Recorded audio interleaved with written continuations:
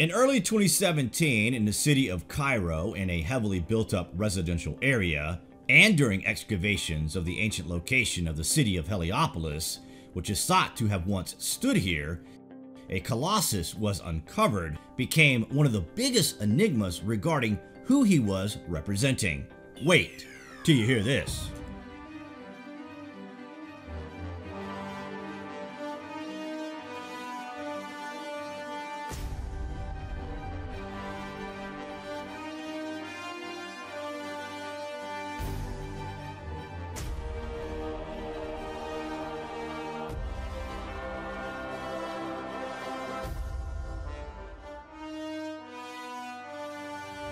Originally thought to have been Ramses the Great until an inscription was deciphered that overwhelmingly suggested that in fact the gigantic monument was in fact the depiction of a lesser known pharaoh, a king that was thought to have achieved very little during his reign because very little is left regarding his reign, and we can only name him because he is listed on the king's list as Psamtik I, and this colossus represented him.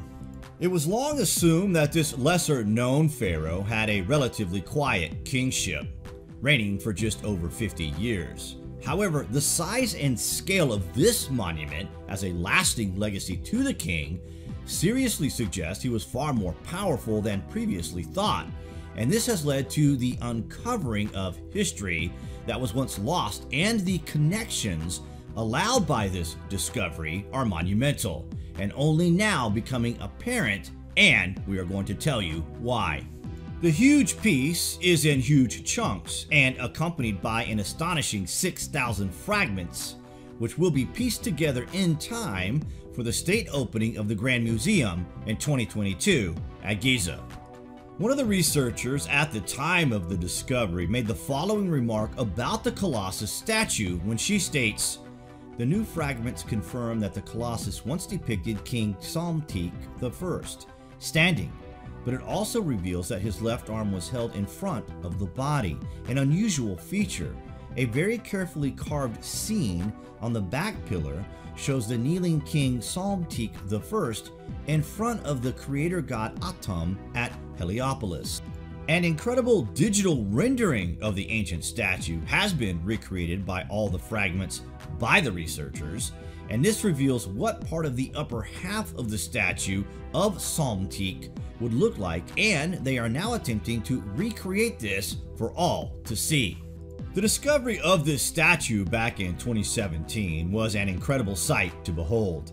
Almost like a king from a completely different world altogether was being pulled from the ground. A time lost in history and almost completely lost altogether for all time.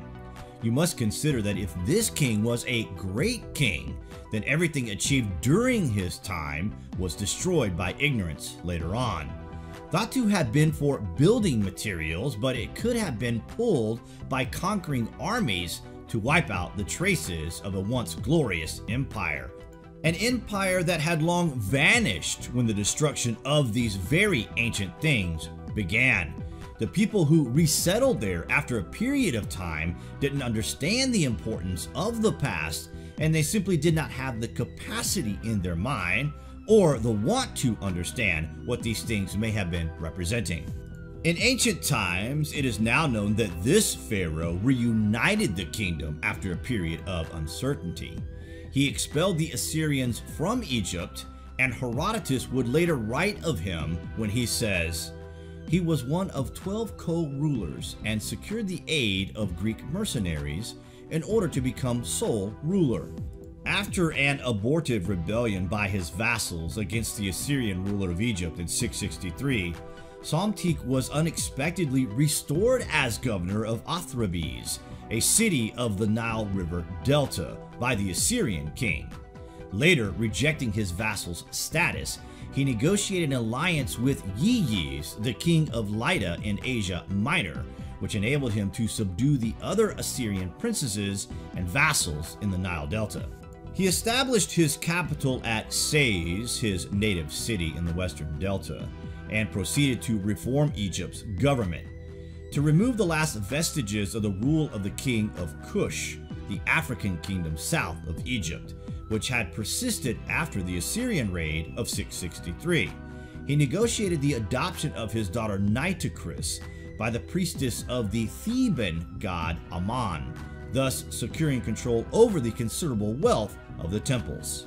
Thebes remained under its own governor and appointee of the Kushites, but Psamtik installed a new official as governor of the south and also created the post of administrator of Middle Egypt.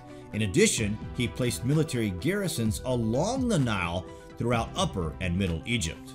The Colossus bore a strong resemblance to Ramses II, one of the most influential figures of the ancient world, who was celebrated by architectural wonder and military conquest.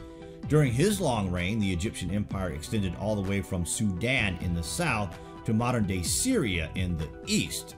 The fact that such efforts were made to memorialize this king suggests he was more influential than anyone had ever assumed. In fact, it proves that we really don't know anything at all, and the patching up of history to meet a certain narrative is an incredibly dangerous practice, and one we intend to try to put right given the passage of time, of course.